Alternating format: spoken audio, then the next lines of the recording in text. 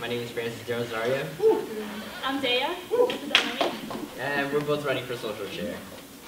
So basically, as many of you know, directors of social affairs are people who work in planning friendship games and another event just like Gauntlet, which is coming this weekend, by the way. Anyway, so social affairs to me, though, isn't just those events. Social affairs to me is all about creating a community and a family and like something, being one, basically. Because we all need to socialize. I know that's not clear, but let me get to my point. As many of you know, that we do have a low attendance problem. And we also do have a clique problem too. Like, I'm gonna be honest, some people, I don't know their names. So, I'm gonna be honest here. And I just want to fix that, you know? I just want to be able to like, know everyone, actually be on a more than high basis, and like actually have a conversation with everyone. That would be my basic goal. And I think I can achieve these goals because what qualifies me for this position is that I've been a vice president before for my art club back in high school. And I've also worked in my previous Filipino committee, which was PYC of Vallejo. And honestly, all those experiences have helped me to qualify for this position. Yeah. So going off of what Francis said, it's mainly about creating more of a family. I know we already are a family, but like he said, there are a lot of cliques. And I would like to change that, like he said, to not be able to just say hi, but actually have a real conversation, not a hey, bye, how you doing, that's it. Like, have more than that. And so for that, I would also like to have more events where we can all socialize more, like barbecues, like sports on the weekends, movie nights, etc. Also community service. I know this semester it lacked a lot, so I would like to get that more in motion. And what qualifies me for this position was my senior year, I was cheer captain, so that means I had to talk to other clubs for our own events. And I was also in another club called Link Crew, if you guys know what it is. It's basically where all the freshmen have to go to the meetings and socialize with other freshmen, get to know the upperclassmen, and ask any questions that they have.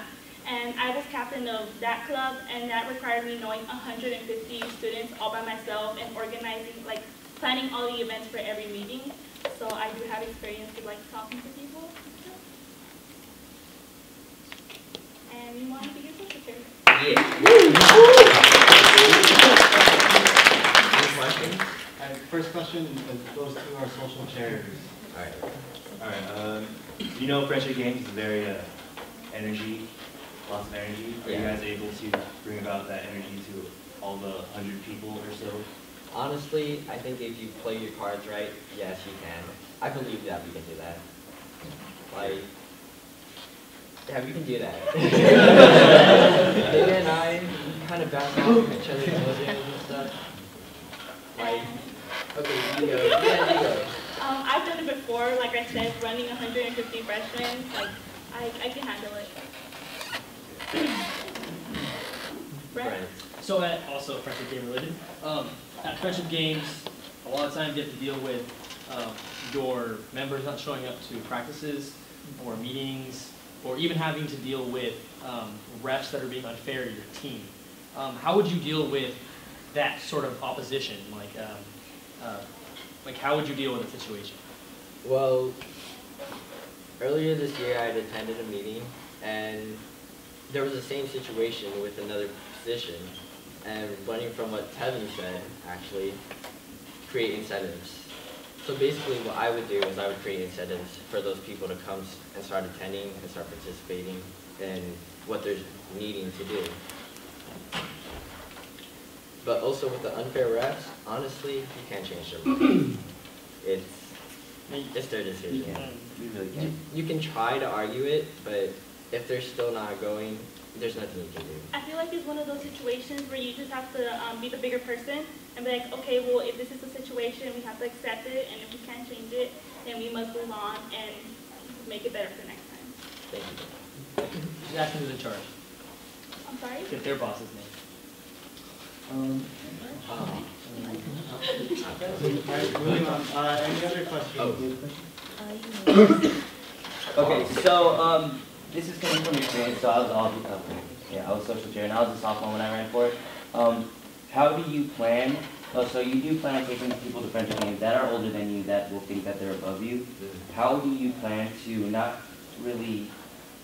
How do you plan to assert your dominance in the sense that you're the one in charge, and that well, I don't know how to say this nicely, but like show everybody that you know what you're doing, and have them put faith in you as a person or persons. That's honestly a really hard question. Can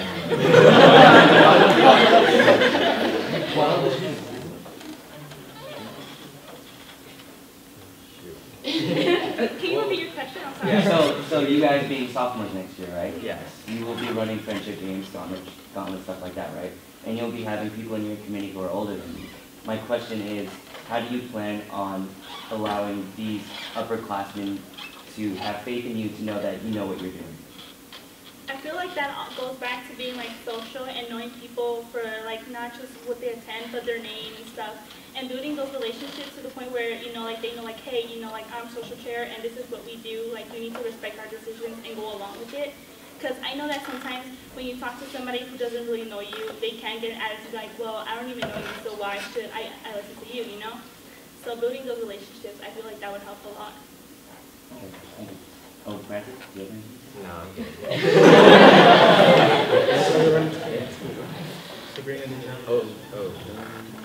Sabrina, you want to go? Yes, All right, sorry. so, yeah, community service was lacking this semester.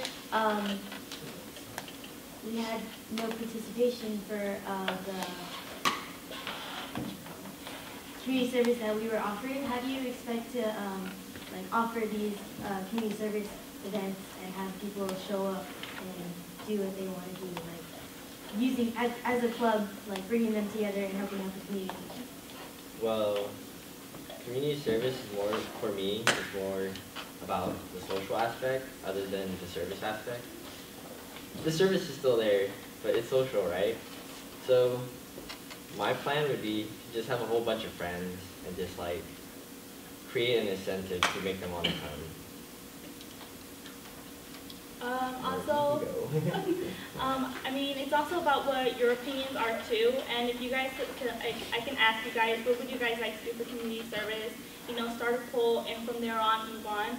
But it's not just about saying, oh, well, this is what we have. Actually asking the people what they would like to do and do it.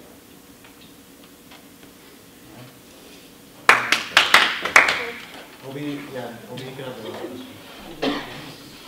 Alright, so you guys have been talking about how, there's some people in this room that you don't know, and how you are going to take it upon yourself to go out and meet all those people. That's great. Me personally, I know exactly what you're talking about. I've had to learn the names of 150 people, but that's yourselves. How are you going to get people on this side of the room to know everybody on this side of the room?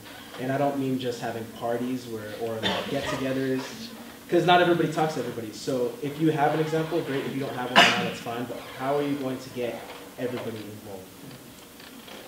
Yeah. Icebreakers.